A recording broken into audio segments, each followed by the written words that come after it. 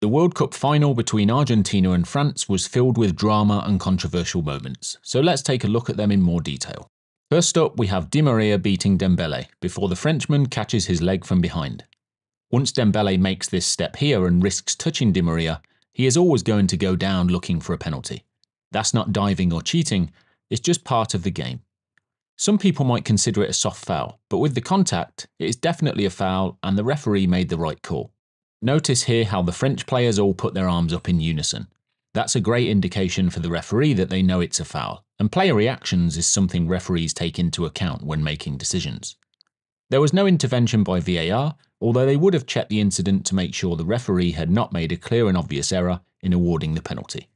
Next up is France's Muani, who beats Otamendi for pace, and he is pulled back, but also crucially, Otamendi makes contact with him from behind, as you can see here.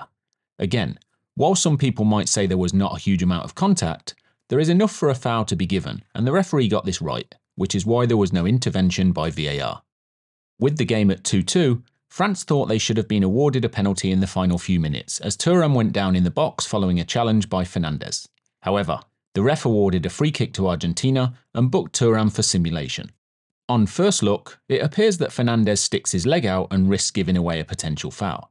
At this point, it looks like it could be a penalty. But when we go further, Fernandez pulls his leg away, and you can see here that Thuram leaves his own leg in to try and simulate contact. It's a tight call, but it appears the referee got this one correct. Looking at Thuram's reaction here, you'd have to say he knows it probably wasn't a penalty. Argentina went ahead 3-2 in extra time, as Messi finished off following Martinez's shot, but there was a check for offside. When the ball is originally played over the top here, Messi is offside. However, Messi is not directly involved in the play, and Martinez brings the ball down. At this point, Messi is back onside and it is a new phase of play. Fernandez plays the ball through to Martinez, and this is where the offside check comes in.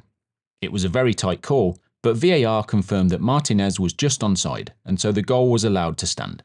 The finish from Messi is clearly over the line, so that wasn't in question. Plus, the automated goal line technology had already confirmed to the referee, via his watch, that the ball was over the line. Finally, we have France's extra time penalty, which made it 3-3 and took the game to a penalty shootout. Montiel goes to block Mbappe's shot, and his arm is away from his body. The laws of the game are clear in this situation, and so the referee had to award a penalty because Montiel essentially made his body unnaturally bigger by putting his arm out. Again, correct decision by the referee. Ultimately, there were some close and controversial calls in this game. What do you think? Did the referee and VAR get the calls correct? Let us know your thoughts and questions in the comments below. Hopefully you've enjoyed these videos during the World Cup. I plan to continue providing reviews of decisions in domestic leagues and major cup competitions, so make sure you subscribe and turn notifications on. Thanks for watching.